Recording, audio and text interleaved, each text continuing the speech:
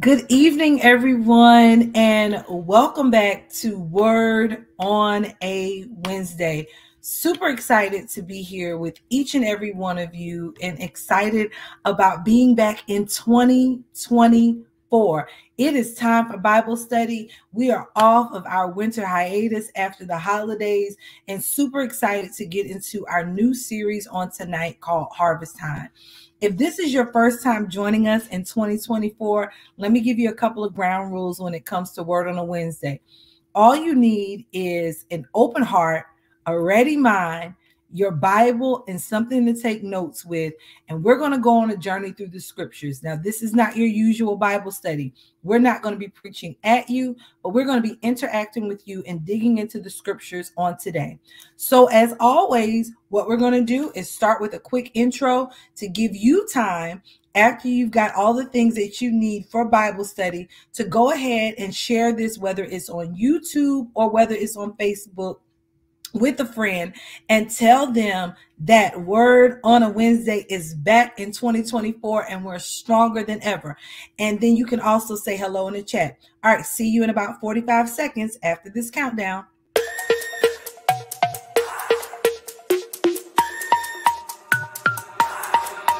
Told you.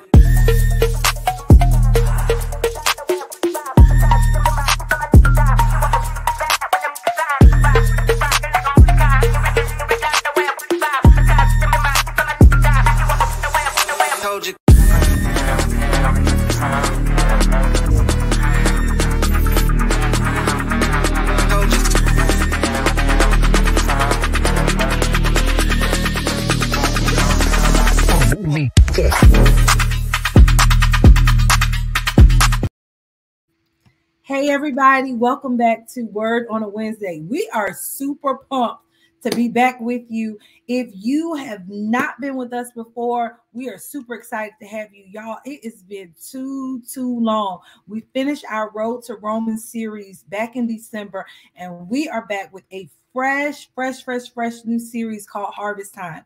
Now, I'm so excited that I get to go on this journey for Bible study, not alone, but with everyone that I'm here with. We've got an awesome group of hosts that are with me. We've got Tavia Wiggins as well, and then we've also got Pastor Chris that we're going to invite up. But we want you to invite a friend to this party as well. If they are not on here, go ahead and let them know that Word on a Wednesday is back. Okay, is back. Go ahead and share that with a friend. Before we get into bringing our host up, I want to make sure that you put who you are in the comments. We would love to say hello to you. We want to make sure that you're there, make sure that you're tuned in with us. And again, you can share this with a friend.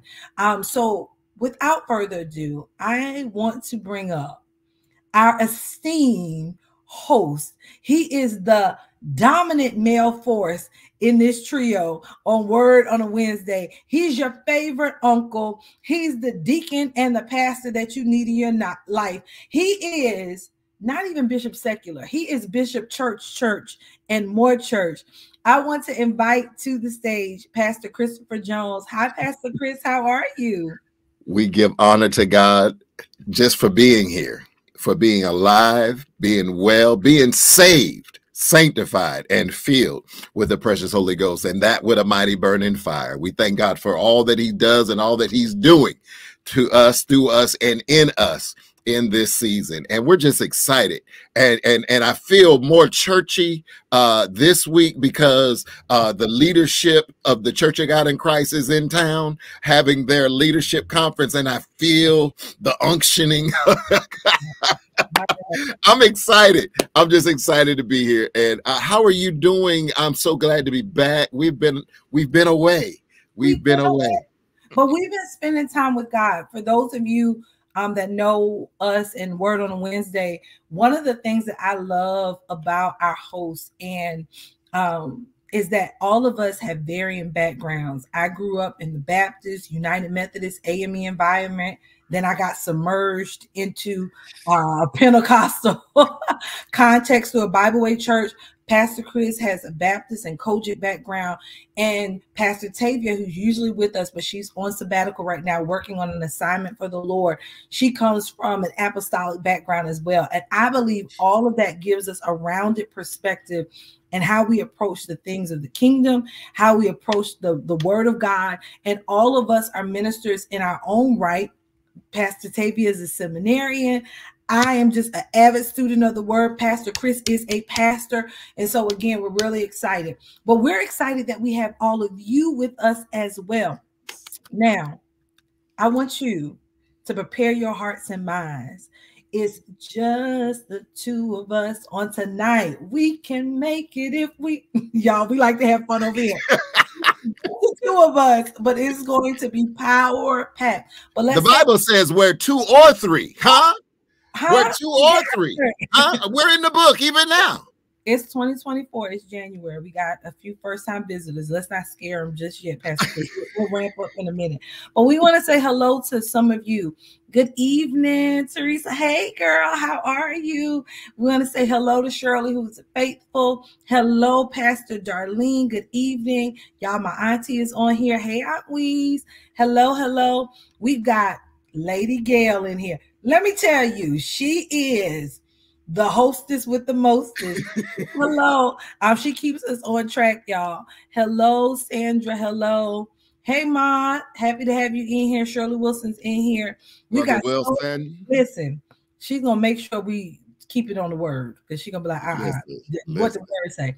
What does the word say? What does the word say? And she's going to yell out, tell the truth. She's the only person I know who in the middle of the sermon will yell to the pastor, tell the truth. So listen, it's tight, but it's right. Okay. We've also got Ms. Walker in here. Good evening. Good evening. If you have not shared this, whether you're on Facebook or whether you're on YouTube, please go ahead and share this with a friend. Well, let's jump right into Bible study on tonight. We're talking from the topic of harvest time. That is our new series, and we like lots of interaction. So whether you're on YouTube or Facebook, we're going to constantly say, put it in the chat. But our topic on tonight is harvest time. And the reason why we wanted to talk about it is when Pastor Tavia, Pastor Chris, and I got together, the Lord really pressed on our heart for 2024. It's a time of harvest. And when you all hear of harvest time, the first thing that we like to do in a church context is go up and a shout. We're excited about harvest. Yes, I'm going to get all that God has for me. And that's important. But we believe in being educated students of the word.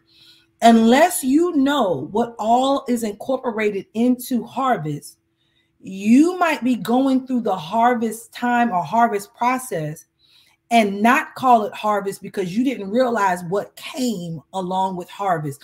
And so what we want to do is educate you biblically on tonight and over the next several weeks of kind of the components of harvest. Now, tonight we're going to talk about harvest in general.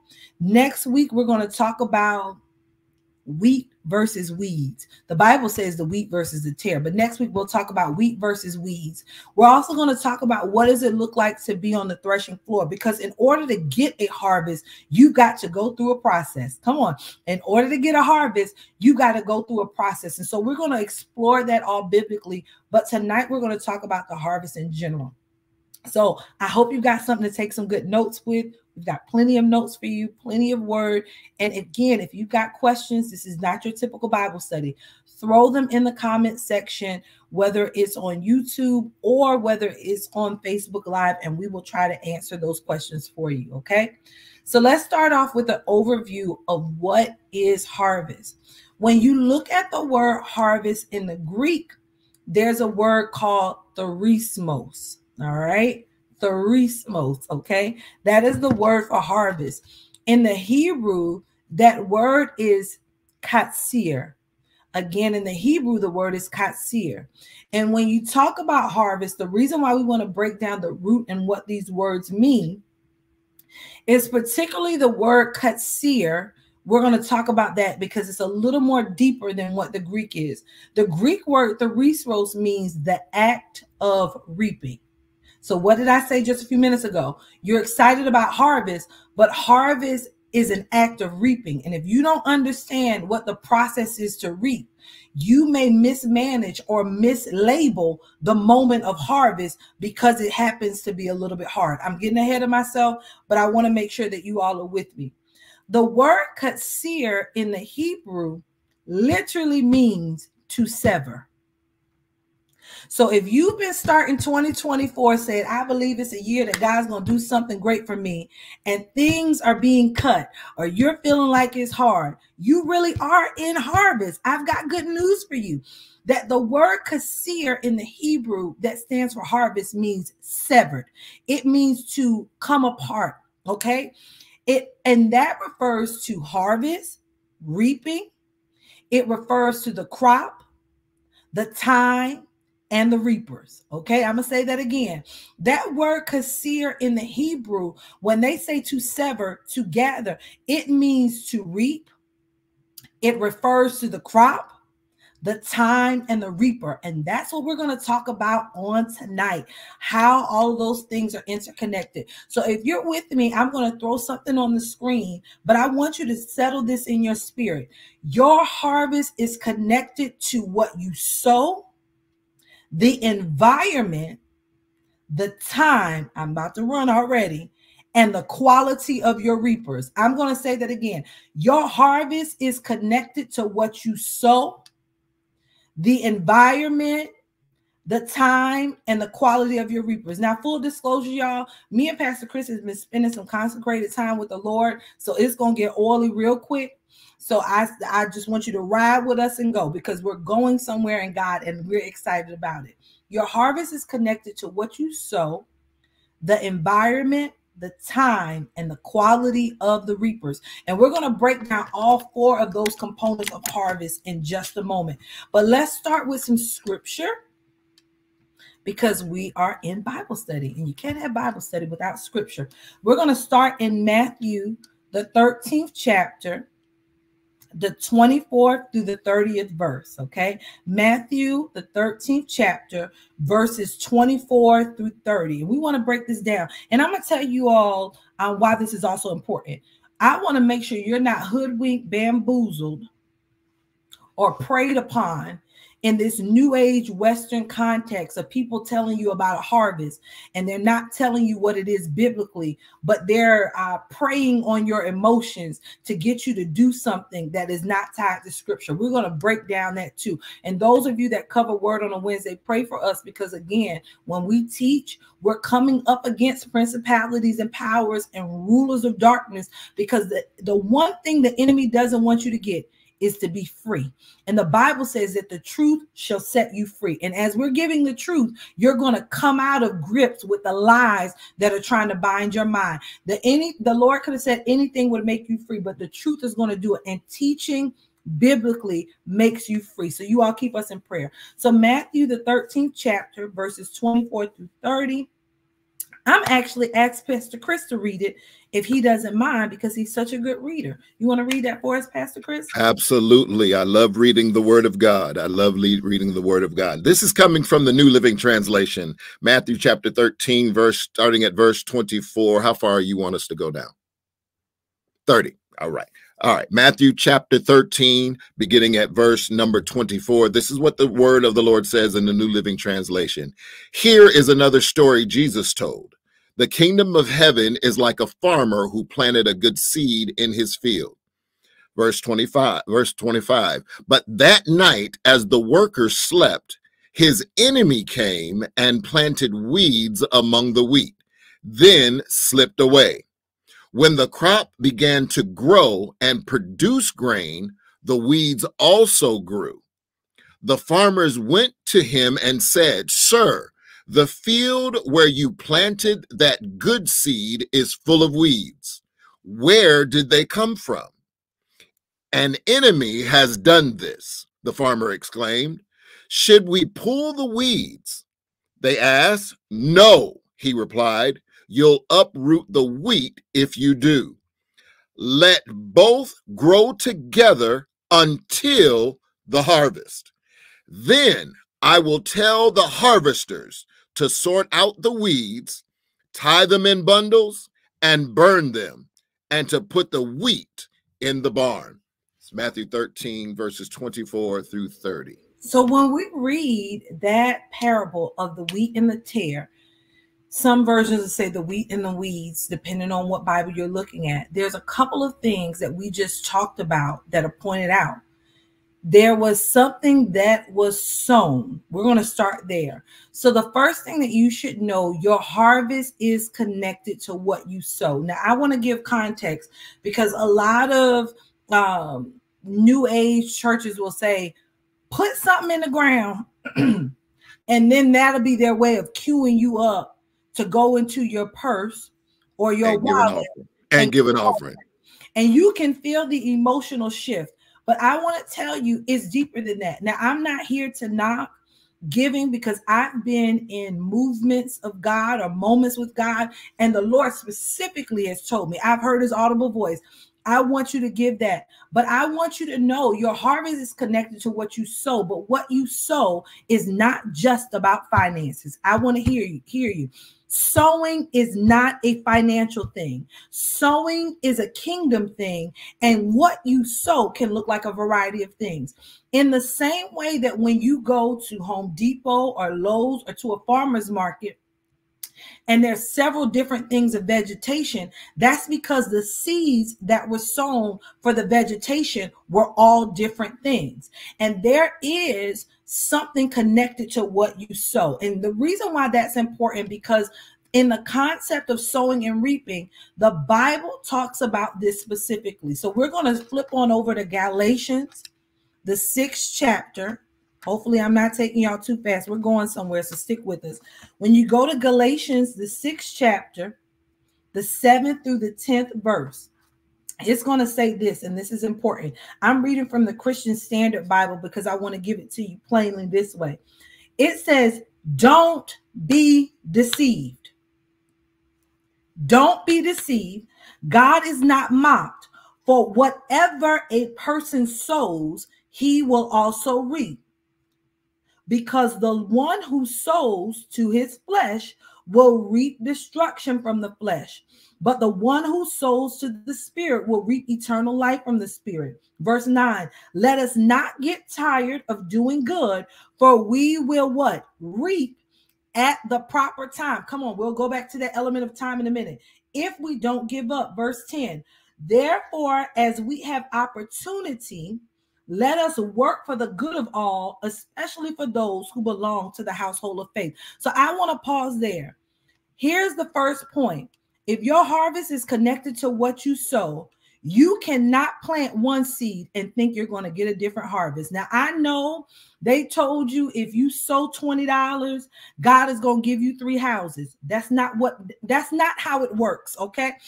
I appreciate that's a miracle if the Lord does it. But what you specifically sow, you're going to reap exactly what you sow. So I'll give it to you this way. I'll go beyond money. You can't sow gossip and think you're going to reap a good reputation and a good name amongst other people. Proverbs speak to that. You cannot reap a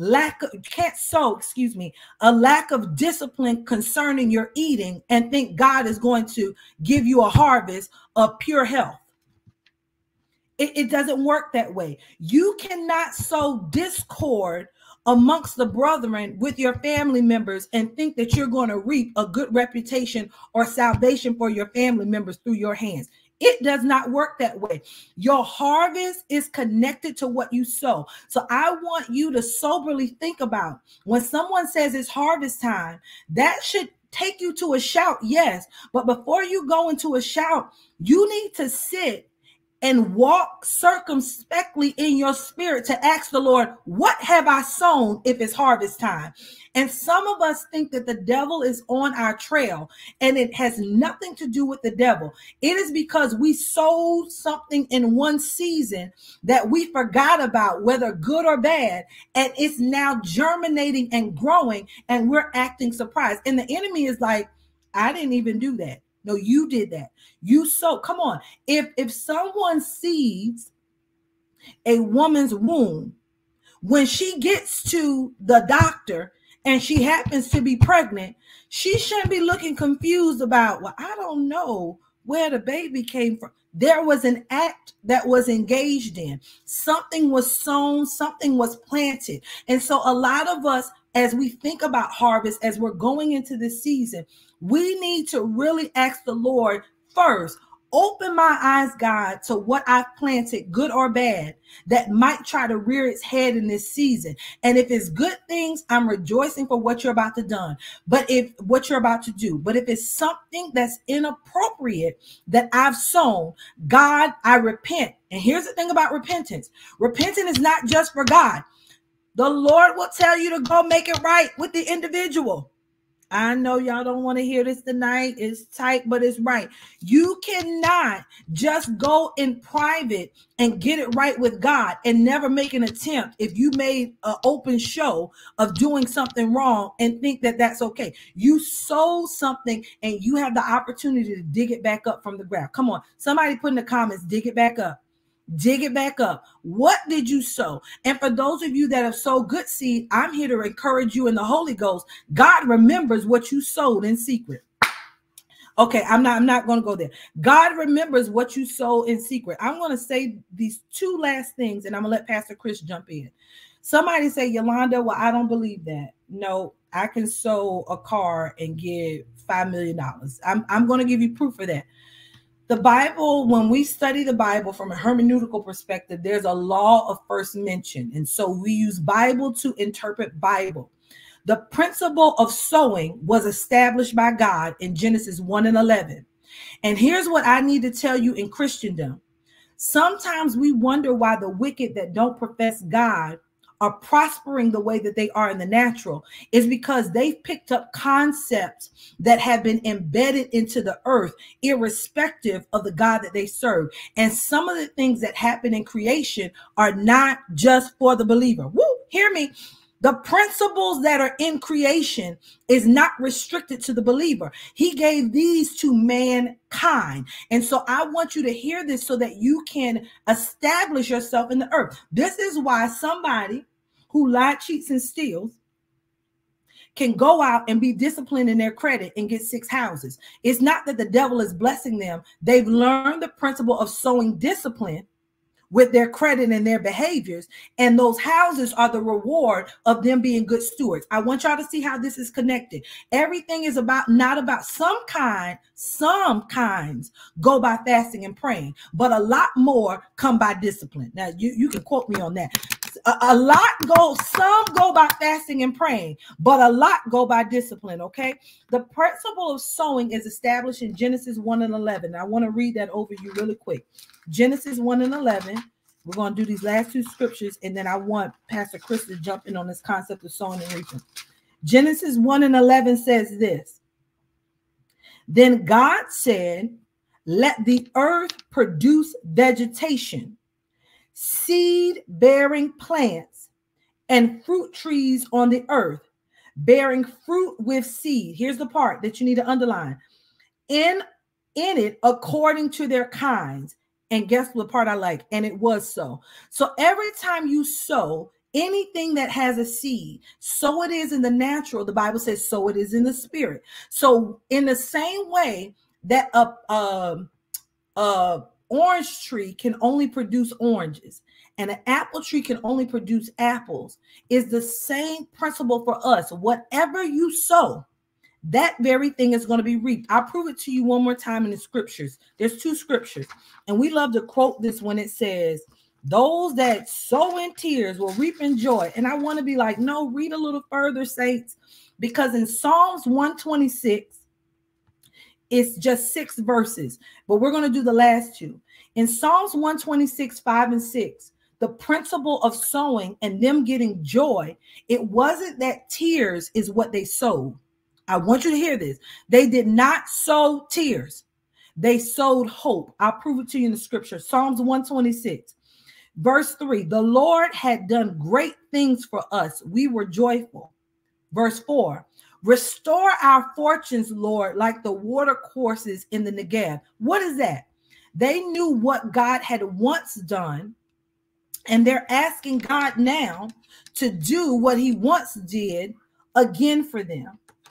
Again, they're asking God to do what he once did again for them. I'm going to pause for a minute because it looks like it's freezing on my end. And I want to make sure that you all hear this because this is important. Somebody let me know in the comments. I'm going to log in real quick on my phone because I want to make sure that I'm not losing you all because I am completely frozen. I am completely frozen. But Pastor Chris, can you hear me though still? I can still hear you. Okay. Still hear you. I'm going to keep going and God be glorified. You all hear me and just look at my crazy face while I'm going because this word needs to get out. The devil is a liar. All right. So a couple of things that I want to make sure that you all hear, and I might switch it to another device if it doesn't clear up in a minute, but we're going to get this out tonight. One of the things in Psalms 126, 5 and 6, again, they were sowing their faith. That's important. They were sowing their faith and they were sowing their hope. And then verse 5 says, those who sow in tears will reap with shouts of joy. Though one goes along weeping, here's the part I want you to hear. They were carrying the bag of seed. Somebody put in the comments, they were carrying seed. Again, it's connected to what you sow. They were carrying the bag of seed. And it says, he will surely come back with shouts of joy, carrying his sheaves. So again, we see here them sowing in tears is because they remember what it used to be, but they were sowing something in the ground. They were sowing the hope and they were putting something in the ground saying, hey, if God did it before, he can do it again. That relates back to Romans 5 and 5. Y'all continue to pray in the Holy Ghost that this internet gets it together. They were praying and tying it to Romans 5 and 5. Romans 5 and 5 says that what? Hope maketh not ashamed. Come on. Hope has an expectation. Hope has an end. So again, it's showing us that principle that whatever you sow, even if that's hope, even if that's joy, even if you have to do it while you're crying, you're going to reap something because you put hope in the ground. It's not your tears that you're putting in the ground. Stop letting them teach you that backward theology. It's not tears that you're putting in the ground. It's your ability to push past your tears and say, God, I believe even in the middle of this chaotic situation, what you're putting in the ground is a seed of hope. And hope, the Bible says in Romans 5 and 5, maketh not ashamed. Again, your harvest is connected to what you sow. Pastor Chris, you jump in here for a moment. I'm going to try to make some adjustments on this end. I was as you were talking about the whole idea of actual sowing, right? And you brought out Galatians 6 real well. Here's the issue that takes place a lot of times in our lives, and that is we have this ability, I'm going to call it an ability, to be a certain way to a certain group of people, but then we turn around and we are a certain way to another type of group of people on a different level or on a different day. Either way you cut it or either way you look at it, you're two-faced. You're two-faced. You're hypocritical. There's thing that what you are doing. If you are not the same with group A as you are with group B, then you are a hypocrite and you are sowing contaminated seeds on both sides. And yet, because you treat group B as you know, all nice, and you know, Bible talks about the household of faith. You're real nice and you're real pleasant. You're real wonderful with those you go to church with, but yet the church down the street you don't have two words for because they're not members of your church. You are sowing two separate types of behaviors, two separate types of attitudes. You are sowing, you're sowing something in such a way that when it's time for you to reap, when it's time for you to reap the harvest, now you wonder why God isn't giving to you what you think you ought to get, when in fact you have sown corruption in your own vineyard. You have sown corruption in such a way that you think that you're good. I love my church members. I love those. And at the same time, you're sowing kind of envy or I want to say hatred, dissatisfaction towards other individuals, that when it's time for you to reap, and believe me, saints of God, we are going to reap everything that we sow. So when it's time to reap and we're getting all this stuff in and we're sitting back and it's like, but I've given my tithes. I've given in offerings. I've served on the pastor's aid. I've ushered. I was a greeter. I served on security. I've done all these things around. Why am I Why is this happening to me? Because what you sowed overall has contaminated the good that you tried to sow. And if you're not recognizing the weeds, the tear, if you want to put it that way, the corrupt seed that you have sown, if you're not recognizing that, when those things grow up together, God is now saying, here you go. You are now going to reap the thing that you sowed, and I'm going to give to you. I'm giving back to you the very thing that you put out. Don't blame me. I didn't tell you how to do. You chose to sow the way you sowed. So why is it? The Bible tells us about having a good report, not only within, but without. We are supposed to have the type of attitude, the type of character, the type of wherewithal. We're supposed to carry ourselves in such a way, not just on Sunday mornings when we go to church and it's time and they do the call to worship, not just when it's time for us to go to church that we're supposed to put our best foot forward, but when we are on our job, when we're at school, when we're at the grocery store, when we are in traffic, when we're stuck in traffic and can't move, we are to put our best foot forward every single moment of every single day, because in those moments we are sowing seeds. We're sowing the type of attitudes, we're sowing the type of mentality, we're sowing all these things. And when time for harvest comes, because again, saints of God, we are going to reap. We're going to reap. We're going to reap. Trust me, just as sure as Peachtree runs through Buckhead, we are going to reap. And everything we have sown from sun up to sundown is going to come back, and we're gonna have to have a little conversation with Jesus, saying, well, what happened? And he will bring back to you, oh yeah, this right here, this right here, this right here. Oh, you went to church this day, but then when you left church, you was acting this way at the restaurant with the server. You were acting this way when you were waiting for your seat to be for you to all be seated. And because somebody got seated before you and you got there before them, now you had a stank attitude with your server and you treated them. All of this we are going to reap. We're going to reap it. And Pastor Yolanda, you said this, and you said, and when you said, I was like, that's it, because I agree 100%. 90% of the time, it ain't the enemy. It ain't the Bible says over in Matthew, when the workers slept, the enemy of the farmer came and sowed weeds, right? 90% of the time, it's not the enemy. It's not the enemy, because here's the truth. Can I tell you? Can I tell us the truth? Can I tell us the truth? The enemy knows if he just gives us a little leeway, we'll mess it up ourselves. We'll do something ourselves. Well, all he has to do is influence or give a suggestion or drop an imagination. And because we aren't in the word like we're supposed to be, and we're not casting down imaginations that come to exalt themselves against the knowledge of Christ, we allow that imagination to germinate. We allow that imagination to germinate in our heart. And now it's coming up out of us, and we are producing and planting seeds that not godly. And the enemy had nothing to do with it. All he did was gave an imagination, gave a thought, and we just took and ran with it. We're going to reap. We're going to reap.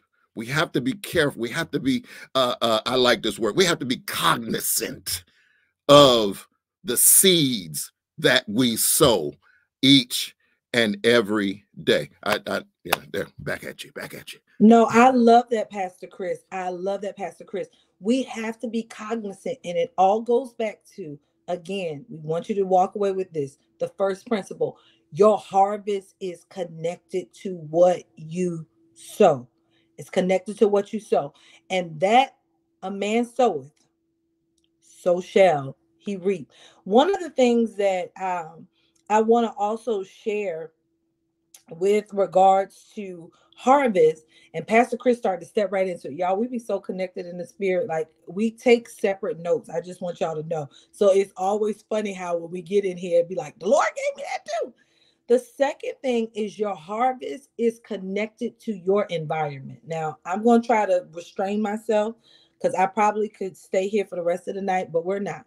Your harvest is connected to your environment, okay? And Pastor Chris just talked about that. How do things germinate? For those of you that are planters, it's not just about having a good seed. It's about having good soil. So the second thing that you need to think about if you're in a time of harvest, if the seed you have is good, the second question you should ask is the soil right? And your soil can be composed of a lot of things. I was talking to someone at my job just last week. We were having an introduction call, and we both were talking about how we love our vegetable gardens. And I really gotten into that in the last couple of years. And my parents have one, and even my sister has one. And, you know, we've been talking about things that we're growing. And she was saying how she had the same seed for her vegetables, but her and her husband brought some store-bought, store-made compost from Home Depot. And then they made some compost themselves at their home. And she was saying that although the seed was the exact same, the water was the same, the sunlight, every other condition was the same. The only difference was the soil or that compost, that the one that she composed with her and her husband versus the store-bought one, there was exponential growth in one of them because of the environment of the soil. And I want to tell you, your harvest in this season is predicated on the environment that you're in. Now, I'm about to upset some things. I'm probably going to upset myself. This is not the, hear me prophetically. This is not the hour to be someplace just to be someplace. This is not the hour to keep people around you just because you've known them all your life. I'm talking to myself. This is not the hour to get so comfortable and so familiar that you're not inspecting your environment. Where do we see that true in the Bible? Because let me tell you, you may have a harvest, but how much of a harvest you have is dependent on your environment. Don't believe me? Let's go to the Bible. Luke 8 and Matthew the 13th chapter. When you go to those parables in the New Testament, Matthew 13 and Luke 8 both have the parable of the sower. So it's about what you sow, but what environment. The Bible talks about 4 different types of environment. It said that there was some seed. The seed was all good because the seed was the word of God.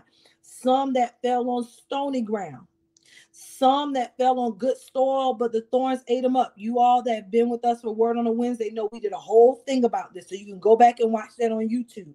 There was another one that said it fell on the ground, and because it had no root, it was scorched up. But then there was some seed that fell on good ground, and it produced a harvest. But I want you to check this out, specifically in Matthew 13 and 8. Even though that seed fell on good ground, there were 3 different types of yields. Okay, I feel the Holy Ghost. There were 3 different types of yield, even out of that good ground. The first yield was some 100, some 60, and some 30.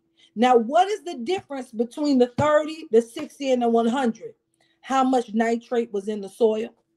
How much depth that was in it? Let me tell you this. This is not the time to be a shallow Christian. You need something that's going to hold you and fertilize you. Why would you settle for a 30-year return when you could get an 100-fold return? It's because you didn't want to move the environment. You didn't want to change the ground a little bit. You have the opportunity in 2024, y'all. You got the opportunity to decide, how much do you want? Do you want the little? Or do you want the much? Okay. So again, your environment is important. second thing I'll say about that, and then I want Pastor Chris to jump in here too. Let's go back to Galatians 6 and 9. Let's go back to, well, you know what? No, let's stay at Matthew 13. I won't go back. We'll stay at Matthew 13. And I want to read to you in Matthew 13, verses 25. And then we're going to go down to verses 29, because I want you to hear this word of the Lord. When he told this to me when we were preparing, I really want you to hear this. Matthew 13 and 25. But while people were sleeping, this is the Christian Standard Version. While people were sleeping, his enemy, did it say God's enemy? No. The one that planted. His enemy came, sowed weeds among the wheat, and left. Some versions say slipped out. But when the plant sprouted and produced a grain, then the weeds also appear. Let me pause here parenthetically so I can say this to you. There are some things that are going to come that are not profitable for you just because you're producing. Don't let that scare you. I'm going to say it again. There are some things that are going to show up that are hard, that are ungodly. That's what weeds are and a tear are. There are things that are going to come along, not because you're doing something wrong. It's because you're actually productive in doing something right. And if in this season you are scared off or run away because opposition comes, the moment that you start doing something right, you've missed it. The Bible shows us here that when the plant sprouted and produced grain, that's when the weeds appear. There are some things that are coming to agitate and irritate you that they're showing up because you're doing the right things. Let that be a sign to you to keep going. But here's the thing. The landowner said in verse 27, Master, I thought you sowed some good seeds. That's like some of my friends. I thought you out here living for Jesus. So why is all of this happening? And they asked the master, and the master knew. Here's the part that I love about God. God said, oh no, the enemy did this. Never was confused about who planted that. It was like, no, the enemy did it. But here's the wisdom, because Yolanda would be like, well, if the enemy did it, let's ride and get the enemy. Get that up out of here.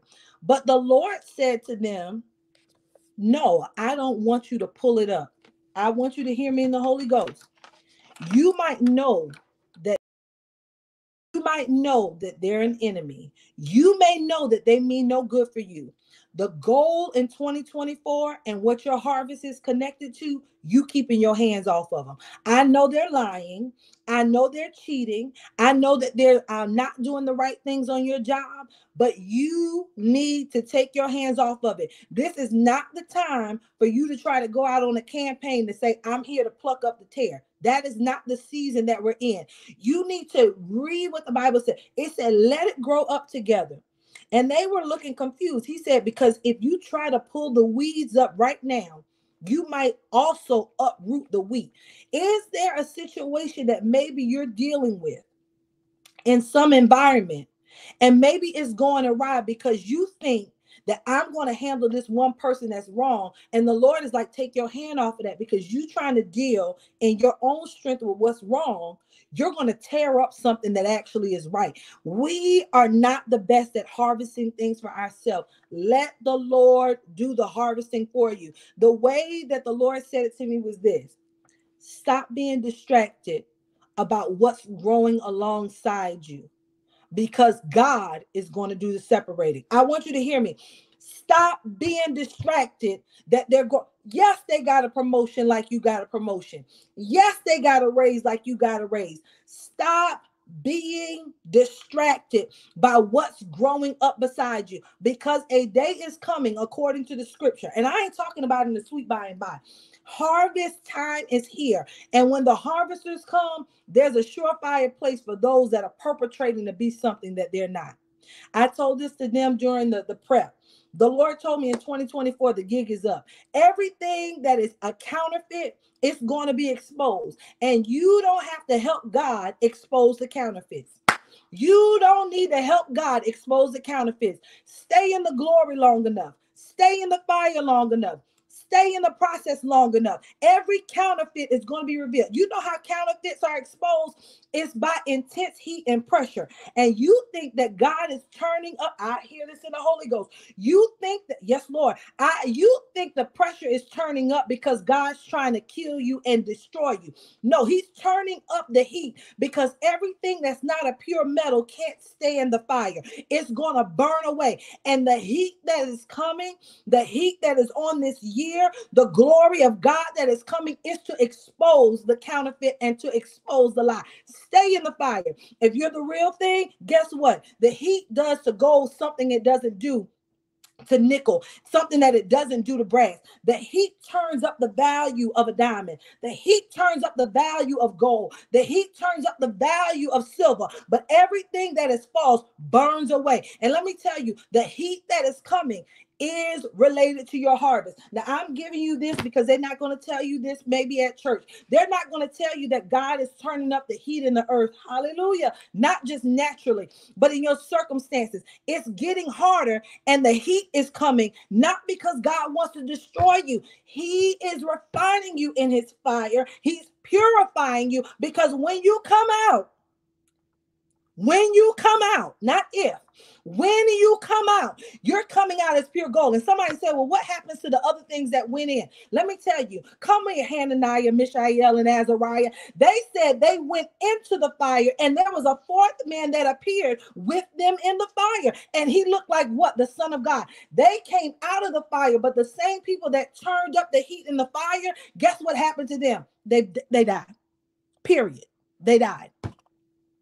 What is an enemy to me when I've got God? Come on. What is an enemy to me? What is a hater to me? I'm done with it in 2024. They don't exist to me. Turn up. Some of y'all need to change your prayer time and say, turn up the heat, God. Turn it up. I double dog dare you in the spirit to pray. I know you don't want to do it because it's been so hard, but I double dog. God, I'm the real McCoy. I'm not a counterfeit. Turn the temperature up. It's getting hot in here. Come on. It's getting hot in here. Turn the temperature up, God, because I'm the real deal. They might pass away. They might fade away, but I can handle this fight. Come on. I can handle this pressure. I'm going up in my back. Woo! I'm increasing my weight. I don't know who needs to hear this, but you've been praying that the fire will leave you. But the Lord said, no, I'm increasing your value. I'm increasing your weight. I'm increasing your stature. I want you not to be distracted because, again, your harvest is connected to your environment. Pastor Chris, jump on in there real quick. Ooh. For a copy of today's tape, for a copy of today's tape. Listen, as you were talking, bringing out Matthew 13 again, and you were talking about how the conversation with the workers and the owner, right, the farmer that owned and he told them, he said, hey, this is the enemy that did this, right? And any good worker, hear me, any good worker, any worker worth his salt wants to try to fix the problem for their employer. They want to they want to try to get in there and let's make this right then, sir. Should we go in there and get it? And look what the farmer says. He says, no, because if you go in there, you'll end up pulling up the wheat along with the weeds, right? Why did he say that? I wrote this down when you brought that out. It's because the worker and the harvester are two different people. The worker and the harvester are two different people. They're two different people. They hold two different offices. Just because you see the problem and you identify the problem does not mean that God has gifted or anointed you to be able to handle the problem or to address the problem. You see it, you recognize it, and in your heart, believe me, in your heart of hearts, as a worker for God, because the farmer is representing of God, because the worker whose heart is for God wants to make it happen for God. I want to work. I want to do this because why? Because I am a worker. I'm a worker and I need to work. You want me to go in there and pull it up? And God says, no, I have harvesters for that job. Your job was to plant. Your job was to prepare. Your job was to identify issues and bring them to me. And I'll send the harvester to go in, because here's the thing. The harvester, although they're all believers, right? We're all believers, but we all hold different offices. We all hold different offices. The hand cannot tell the foot, I have no need of you. The head can't tell the elbow, I have no need of you. We all are vital in our roles. We're all vital in our roles. And he said, no, you can't go in there and do it, because when the harvesters come, I'm going to have them do it. They know how to recognize and get all the weeds, bundle them up, and throw them in the fire, and then they know what to do with the wheat and bring them in for the harvesting, right? So we have to understand, yes, we have great intentions on doing all the things that God wants us to do, but here's what we have to understand. There are roles that each and every one of us play in the kingdom, and we cannot get. They say it this way: you got your own lane, right? But to be honest, you have your own role. You have your own role. Your role is the role that God has called you for. And although you see a thing that is happening, your role is not for you to address it. Allow God to bring the proper person, the proper entity, the one that he has designed for that role. Let them handle it. You brought it out. You saw it. And God says, okay, just look, just pray. Just pray. And I'm going to send the harvesters, and they're going to come, and they're the ones that are going to handle it and pull it out and do what they need to do. Because the worker and the harvester, I'm glad God gave me that. The worker and the harvester are two different people. They are two different roles, right? We can't be we can't do it all. We can't do it all. Don't take what Paul says, I become all things to all people that I may win some, to mean that I can do it all. That's not what Paul was talking about. Paul was saying, I've been in situations where I can identify with individuals on their level where they are. I'm not saying I can do everything. And he said that I might win some, but Paul meant was, I ain't gonna win everybody. Understand our role. What is our role in the kingdom when it comes to the harvest? Are we just the workers? Are we the ones that are preparing? We're talking about the environment now, right? Are we the ones to go in and see those that one weed that what Pastor Yolanda said that was just laying there waiting? Are we the ones that identify that weed and pull it out before the seed is planted? Before we start putting in the soil what is needed? Are we the ones to go and churn up the ground and get it soft and pulling out all the stones and the pebbles that will tend to begin to choke out or cause to that seed, once it starts to germinate, to cause it to malfunction, if you will, to cause it from not allowing it to pull the proper nutrients? Are we that individual to go in and get the stumps or the roots that were left from the trees that were cut down, to go and yank those out and pull those out? Is that our job? Is that our job to do that when we go in to prepare the environment for the seed?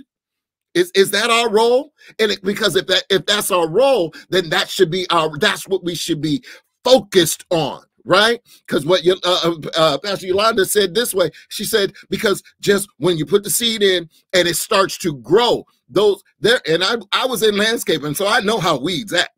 Weeds will actually just lay there until something else starts to grow. And then it will attach itself as close as it can to not only feed off what you're feeding that thing to grow, the plant that you're causing to grow, that vegetation you're causing to grow, you're causing that weed to grow as well. And you have to wait until that vegetation is at full strength before you pull it out. And you're going to pull it out and you're going to see that there's weeds attached to it. And that's when you have to be able to, what's the word? Kasir, where you have to do the cutting away at the harvest time, that you're cutting away the parts of the harvest, cutting away the part of the vegetation that is of no good in order for us to get what we need to sustain ourselves naturally. The same as in the spirit, ladies and gentlemen, boys and girls, men and women, the lovers of God. We have to understand our role. We got to understand our role when we are dealing with the environment that God is using for the harvest that is to come. Listen, y'all, I'm so stirred. Like, I'm over here stirred. I'm gonna keep pressing forward, but I'm telling you, I can stop right now. We got two more things that we want you to know. So, and I want to make sure that we got a good Bible study class on tonight. So we said, first, your harvest is connected to what you sow. Second, your harvest is connected to your environment. And I love what Pastor Chris said. That's such a revelation. The worker and the harvester are not the same role. Ask God what your role is. It's connected to your environment, and don't be distracted by what's going beside you. I thought I was going to pass out when Pastor just said that weeds love to lay there and do nothing, and then they wait to get as close as possible to what's actually producing. Y'all, I will come back to that on next week, because when we do the wheat versus the weeds. The third thing is your harvest is connected to the right time. Now, I'm going to pray that I don't pull a whole conniption. Your harvest is not just connected to what you sow in your environment. Your harvest is connected to the right time. The Bible says it this way: seed time and harvest. The time of sowing is not the same as the time of reaping. Now, again, we know from Amos that a time was coming where it says in Amos that the plowman in Amos 7 would overtake the reaper. And that was usual, because there is a time period or a gap between when you sowed something and when you reaped it. Again, we talked about that principle in Genesis 1 and 11. But I want to go back to Galatians 9, because the Lord showed me something in preparing for tonight that I think is going to be so great. Galatians 6 and verse 9. Excuse me, you all. Galatians 6 and verse 9. Your harvest is connected to the right time. I'm trying to just ramp myself down. I'm about to be ramped back up again. All right. Here's what it says in Galatians 6 verse 9. Let us not get tired of doing good, for we will reap at the proper time if we don't give up. I want to read that again, because this is a conditional statement, and I want you to really hear this. Is why you got to read the text properly. It's a conditional statement. Galatians 6 and verse 9. Because if you're going to get a harvest, your harvest is contingent on the right time, but something that you have to do in that right time. And I want to pull this out. I'll read it one more time. Let us not get tired of doing good, for we will reap. That's a promise, at the proper time. If, that's the condition, if we don't give up. So what are we seeing there in Galatians 6 and 9? Your harvest is connected to the right time. How do you get to the right time? There are two words when I was studying this that really stood out to me. Is the word in due season. When I looked up the word that they use there for in due season, it means there's an opportune time. So what does that mean?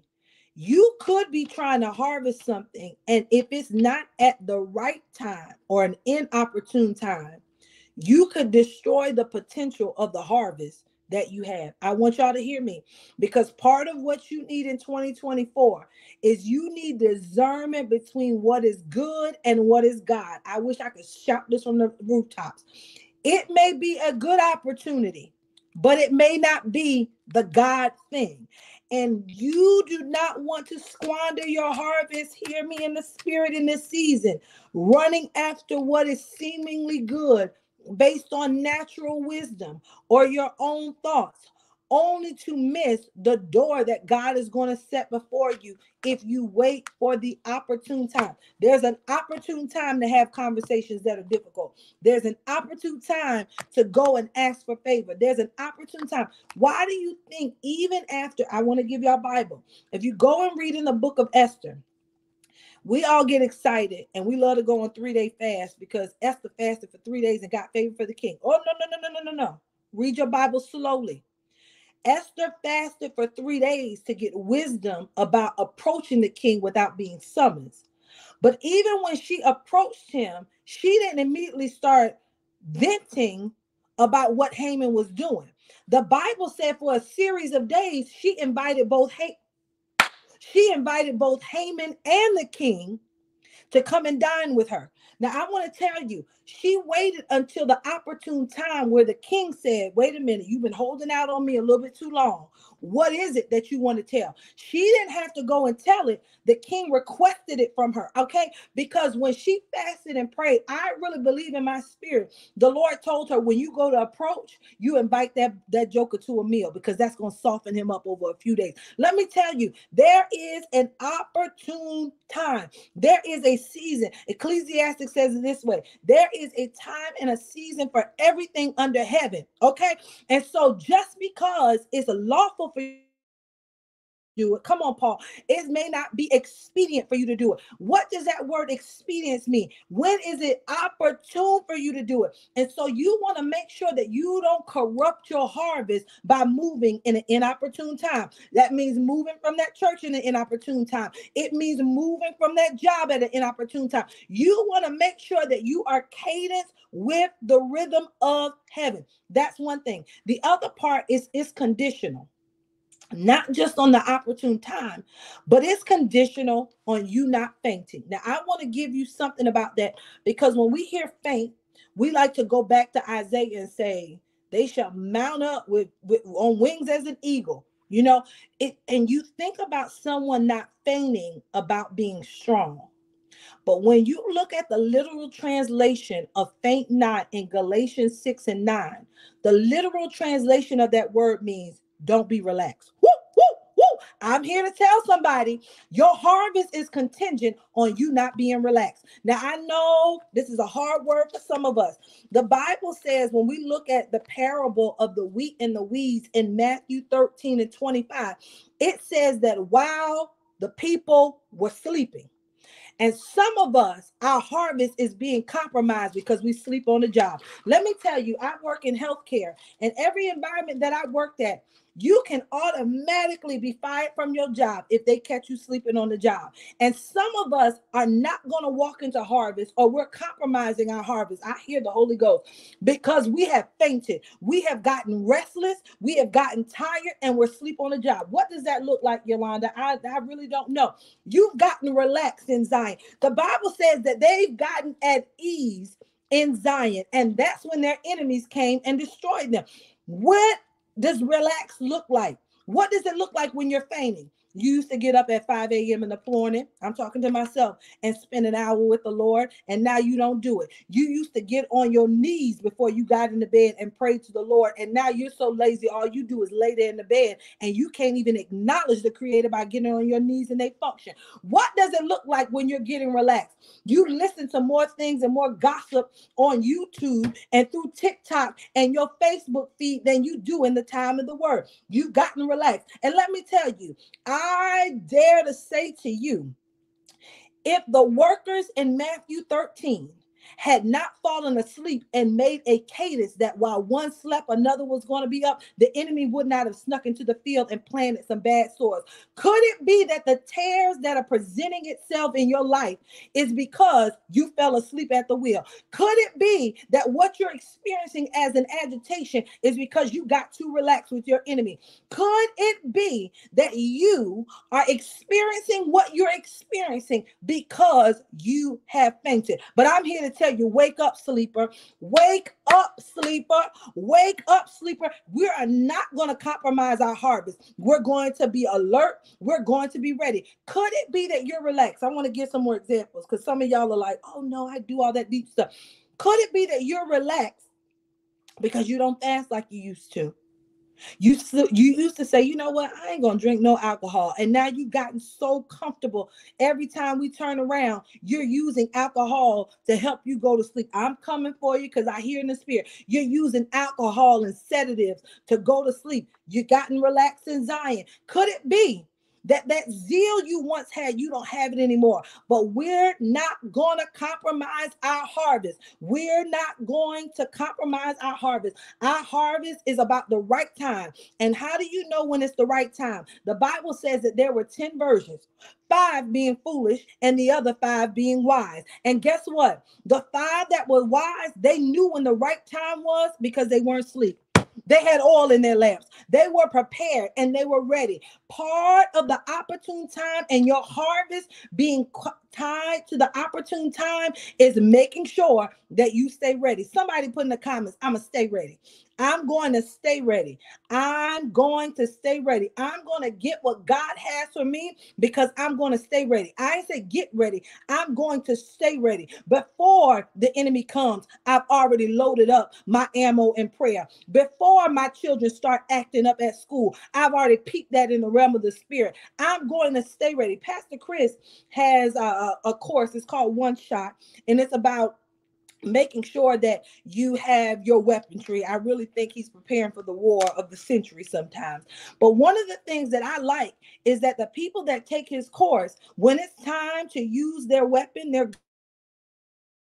they don't have to worry about if they're going to handle it appropriately because they've already been trained. They've been prepared. Some of us need to re-engage in our training. Some of us need to re-engage in our training. You don't have to get ready if you stay ready. My mom used to tell me about how I look. Yolanda, if you stay ready, you ain't got to worry about getting ready. It's the same thing in the spirit. I'm going to stay ready if I'm expecting a harvest. I want to move on because I know we got a little bit more time.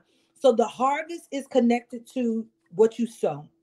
It's connected to your environment. It's connected to the right time and you being prepared and not fainting, not being caught off guard at the right time. But last but not least, and after I do this, I want Pastor Chris to come in and then we're going to close out. Your harvest is connected to the quality of the reapers. Now, y'all, I want you to hear me. Pastor Chris did not see this in the notes. So when he went into the workers and the reapers are not the same people, I wanted to fly away like Patti LaBelle. Your harvest is connected to the quality of your reapers. I want to give you something culturally, because when we read the Bible, I don't want you to think about it in a Western context. I want you to think about it in a Middle Eastern context around Palestine, Syria, those areas, okay? Whenever there was a harvest, the reapers were a group of young men, I want you to hear me, that were called at an appointed time to help the owner of the field gather together what was produced. Now, I want you to come a little closer to the screen because this is going to be a little hard. The last thing you need for your harvest is to circumspectly evaluate who are my friends that I have around me, and are they able to help me bundle and carry what's about to come to me. I know you've known her since 1992. I know that's your blood cousin. I know that's your BFF. But if you don't ask yourself the questions, for my harvest, are the people around me skilled to carry what I'm about to have come to me? You might forfeit some of your harvest. I'm going to tell you why this was so important. The people that were the reapers were so important that Jesus described them in Matthew 9 by saying this. He said not to pray for the harvest, but pray for the laborers. Okay, when is the last time, I want y'all to hear where I'm going. When's the last time you said, God, reveal to me who's around me that are really not laboring with me? There's something different to those that are laboring with you. And not only are they laboring with you, is the skill set of those that are laboring with me for the type of harvest. What it takes to reap things from an apple tree is not the same skill set that's needed to reap corn. It's not the same skill set and the tools that are needed to reap wheat. You need to ask God for what your harvest is. Do I have skilled people surrounding me that know how to intake it? I'm going to give you some more. When they would bring it in, not only would they bring in the harvest, culturally during that time, the job of the reapers were to gather everything together in sheaves. That was the tare and the wheat. But when they bundled it together, they would work a process with the owner of the field to categorize the harvest into three things that we'll go into next week, which is grain, straw, and the chaff. So here's my last question. Are your people in your corner skilled that they can help you gather, but also help you separate? I want to tell you something. The separation process of that harvest was appropriate because the value of grain and the value of straw and the value of chaff were not the same. And those reapers, even though they bundled everything together, they had to know how to separate it. Do you have people in your corner that are able to cheer you on, but they're also able to tell you your behavior is trash? Do you have people in your corner that are able to tell you, you know what, you did really good on that sermon, but you roll your eyes at people too much? Do you have people that can help you gather, but also help you separate your soul from your spirit? Do you have people that are going to check your flesh? And if you don't, your harvest might be compromised. Your harvest is not just connected to what you do, not just connected to what you sow. It's not just connected to your environment. It's not just connected to your time, but it's also connected to making sure that you got quality reapers. That's people around you that are able to help you gather and separate. I'm going to stop there, Pastor Chris. I'm going to let you jump in and say whatever the Lord is giving. Oh my God. I'm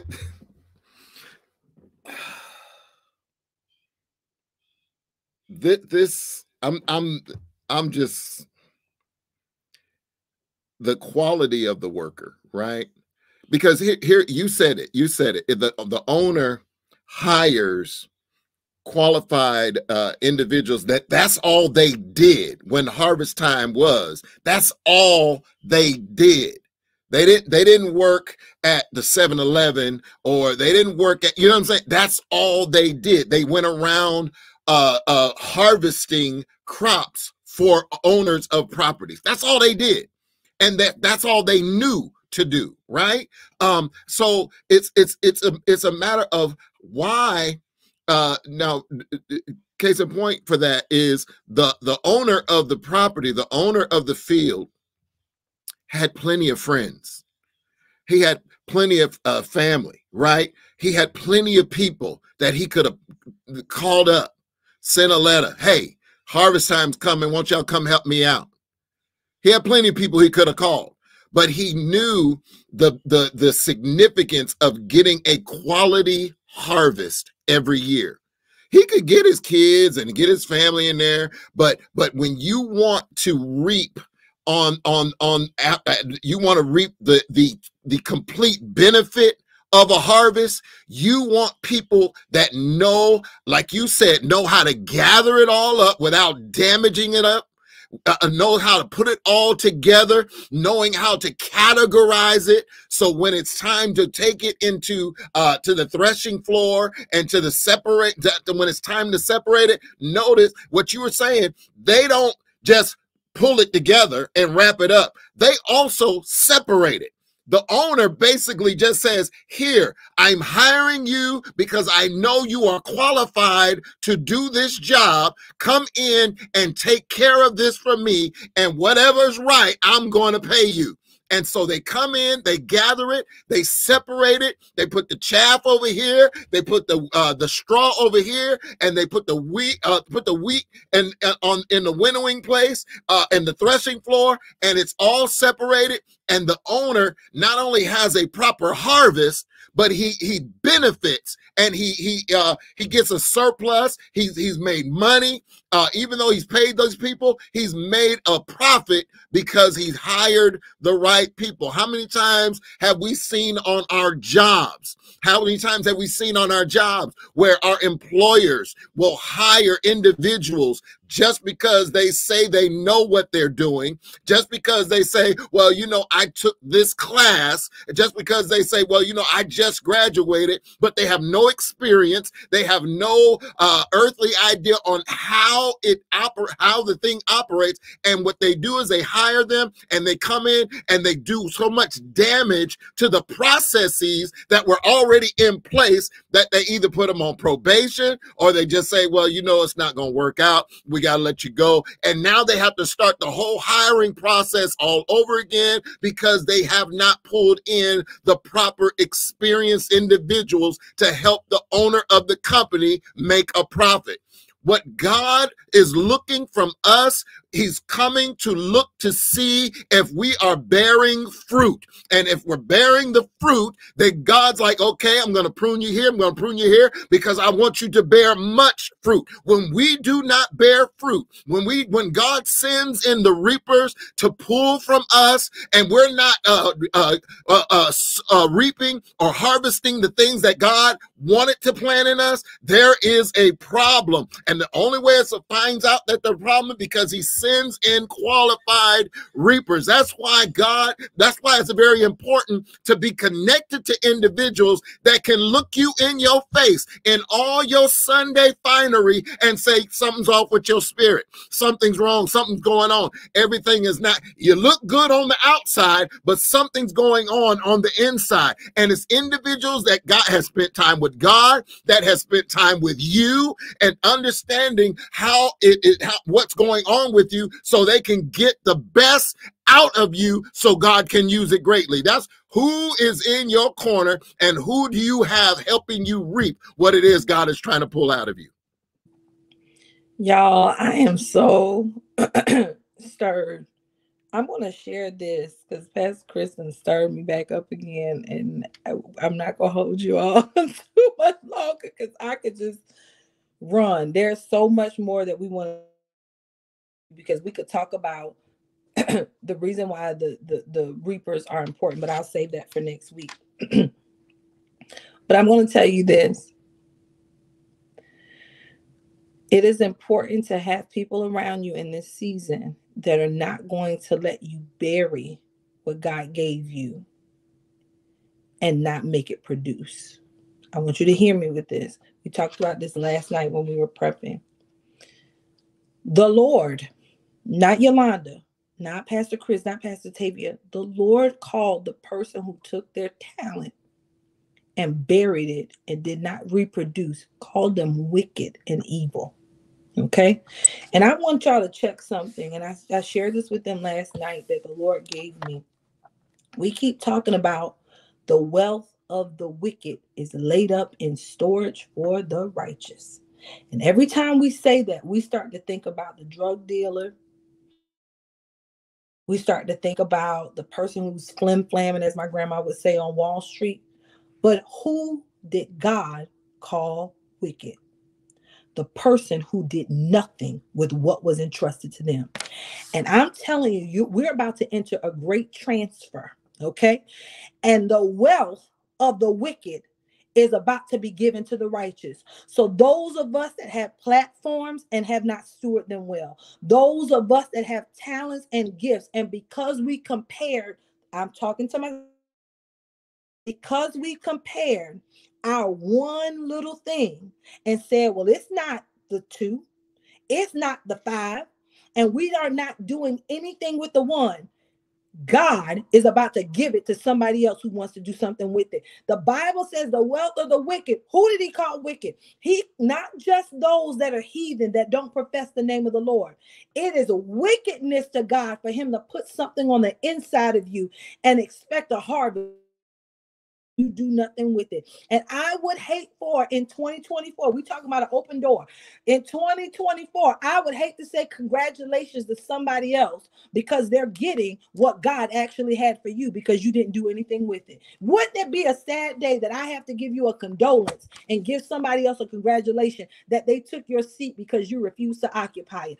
When I tell you we are in harvest time, but I want to make sure that you get a good sober work. God expects something to produce through us, not just for us to have something given to us. Something has to come out. Woo, I hear that. Something out of all of you that are on here watching it live on the replay.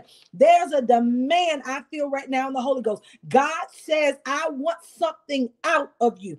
I want something out of you. And it's not just get something out that's bad. I want something that you've been telling me no to. I want something that you've been slow to do. I want that procrastination out of you, and I want that book that I asked out of you. I want that slothfulness out of you, and I want that prayer line that I told you. I want the and some of us have been looking for things outside of us to give us what we need. And God said, you're unfulfilled because it's supposed to come through you. It's supposed to come through you. You're discontented because you're wanting somebody else to create a harvest for you so that you can walk into it. And God said, no, that never was your field. I gave you your own. Woo! I gave you your own. That never was your field. You're worried about whether or not you're going to be a worker or a reaper someplace else. And God said, I your own field. You've got to do whatever God told you to do. Time is of the essence. Hear me in the Holy Ghost. Time is of the essence. It's time. It's time. Not only is the gig up for the counterfeit, the gig is up for you playing small. The gig is up for you acting like you don't know who you are in the Lord. It is up. I'm sorry. You are not just Sally Sue that types on the keyboard. No, you are a prophet to the nation. You are someone that can go lay hands on everybody in the hospital and you'll probably have them raised up. Stop playing small when God called you to be big. This is not the season. This is not the hour. I see somebody put in the comments. I said, you better wave your white flag in the spirit. That's absolutely right. The time is up. Time is of the essence. I know they've been saying it for a long time, and some of us have gotten real comfortable, but I'm here to echo what Peter said in 2 Peter. Don't think just because God has not come, he's not coming. He is surely coming. Y'all, I'm going to say this to you, and I'm going to leave it alone because I feel this in the Holy Ghost. Do you know the Bible says that a day is like 1,000 years to the Lord, and 1,000 years is like a day? Y'all, when did the Lord take his rest? On the 7th day. Do you know we've almost been in 6,000 years on the planet Earth? We're entering into the 6th day and we're getting very close to the 7th. I promise you, it could be our generation that sees the return of the Lord, and you teetering and tottering over your flesh is not enough. You can't get to heaven and, well, Lord, you know my heart and I had good intentions. Let me tell you, is your ministry your children? Yes. Is your ministry your grandchildren? Yes. But there's something external to your family that God has called you to do. Stop playing small. Unmedicate yourself. I hear this in the Holy Ghost. The word I keep hearing is, I'm removing the epidurals. Woo, woo. I'm removing the epidurals. This one, you're going to feel it. I know you want something to coax you to sleep. I know you don't want to feel what all comes with the birthing process of this one, but there's no epidurals right now in the spirit. You're going to feel this one. You're going to feel every pain. You're going to feel your body stretch. You're going to feel every single thing that comes with birthing this out. But guess what? When you're done birthing it, because when you hold it in your hand, you ain't going to think about the pain. But there's not an epidural. Help is not coming this time. Not from the places that you want it. There's not a sedative for this. No. There's not an epidural. You're going to feel all of it. Is it painful? Yes. Is it aggravating? Yes. But you're going to feel it. But on the other side of it, there's going to be glory. Hallelujah. On the other side of it, there's going to be glory. Your harvest, because I feel it's about to shift. I feel a shifting. Your harvest is connected to what you sow. It's connected to your environment. It's connected to the opportune time. and it's connected to who's connected to you. Go through it, people. I feel this in the Holy Ghost. I'm trying not to weep. I know it's been hard. I know you've been laboring. I've never had natural children, you all. So I'm telling you what I've heard other people say. But those of you that have had children, I know you've been in labor for 15, 16, 17 hours. I know you've been trying to push this ministry for 15, 16, 17 years. But the Lord said, are you going to give up in the middle of labor? Are you going to give up in the middle of labor? I can see the crowning of the baby. Are you going to give up now? You're this close. Are you going to give up now? It's crowning. Are you going to stop pushing now? Come on. Are you going to get to part of labor and almost be able to hold it in your hand and walk away now? The Bible says it like this in Isaiah. Shall I bring you to the point of delivery? And you not bring for, yes, Lord Jesus. The midwives are coming. I know you've been doing it by yourself. And I know it's been hard. But God is sending skilled help. Yes, Lord Jesus. He is sending skilled help. You're not going to have to do it by yourself. He's going to send a midwife that can coach you. You've been having a doula. I feel that with your friends. A doula in the natural is someone who just makes the mother comfortable. You know, she just kind of rubs your feet, you know, just tries to make sure that your hair is out of your face. It's for comfort. Some of your circle have been doulas, but God said, I'm removing those because you need a midwife. You need somebody that's going to be able to take their hand and reach up in there with you and force you to pull this thing right on out. No more doulas. God is sending you a midwife. I appreciate them making you feel comfortable. I appreciate them making you feel good, but there's somebody coming that God's going to send that is skilled to help you get that baby out. Y'all, I'm going to stop there because I feel myself getting stirred up in the spirit. Let's pray. We're going that I want to pray, and then we're going to go there. Father God, we thank you right now, Lord, for what you're doing. We thank you, oh God, for this new series that we're starting. We thank you, God, that we're in harvest time. Father, I pray for those that are watching this live and even on the replay, that you would give them a divine revelation and expand what we've talked about on tonight with regards to their harvest. Father, first I pray every place that they've been coaxed to sleep because they're tired and they're trying to find rest from the circumstances that are around them. Father, awaken them unto you. Father, I ask that you would help them come alive to you, oh God. Help them to be alert, prepared, and ready. And Father, every place they said, hey, this work is too hard and it's too much. Father, help them to remember the joy that they had when they started and they put the seed in the ground. Father, I ask that you would open our eyes to seeds that we have sown that were good, that we've forgotten about, that you plan to harvest, oh God. And for everything that we've sown that's not been like you, Father, give us the courage to repent. We repent to you on tonight, but God, give us the courage to make it right with those in a horizontal space, brother to brother and sister to sister, in the name of Jesus. God, purify our environments in the same way that a baby, in the same way that a baby is only born in a clean environment so that it has a long life. God, purify our environments, oh God, so that what we're giving birth to, our harvest, is in an atmosphere, oh God, that's conducive for it to grow and replenish. Father, I thank you that you're opening our eyes to divine opportunities and divine moments, oh God, that we move in discernment and in strength, oh Father, that we understand, oh God, that if we persevere and hold out, that we will reap, because that's a promise of you. And you are not a man that you should lie, neither the son of man that you should repent. And Father, we thank you, last but not least. Father, I thank you that skilled reapers, skilled midwives, skilled teachers, skilled mentors, skilled leaders are coming to your people, oh God, that would help them not just to gather and prepare themselves for the harvest, those that will come to shoulder the weight, and those that would have the courage and the clarity to help them walk in a way that they can help them separate and to dismantle and to make sure that they take out the things that are not beneficial to them in this season. I believe that you're going to do it. I believe that you're going to show up strong in their behalf. And we give you thanks for this. In Jesus' name, we pray. Amen. If you believe that you are in harvest time. I want you to drop that in the comments. I'm in harvest time. I believe that God wants to do something great. We are so excited, y'all, to be back. I'm sure you can feel the excitement. I can feel it from you, Pastor Chris. I can feel it from the folks in the comments. Thank you for joining us.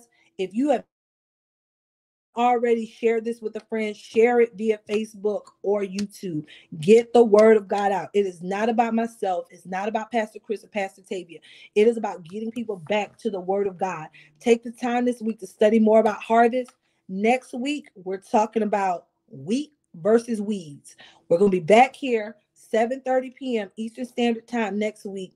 Same time, same place. We are in harvest time. Pastor Chris, are you excited? We are in harvest beyond excited. We are in harvest. And listen, I can't wait for Pastor Tavia to get back, because even with our moment with her yesterday, it was just it was too much. It was too much. She might be virtually laying hands on the people. It was too much. But I like, she needed to do what she did more. Because what she gave us yesterday was. Listen, y'all buckle your seatbelts next week when Pastor Tavia comes, because she might come and just speak in tongues. I mean, coming in like a spiritual wrecking ball. A spiritual wrecking ball. That's what she coming. Exactly. Well, we love you all. We're in harvest time. We'll see you back here next week, same time, same place. Love you all. Talk to you soon. Good night.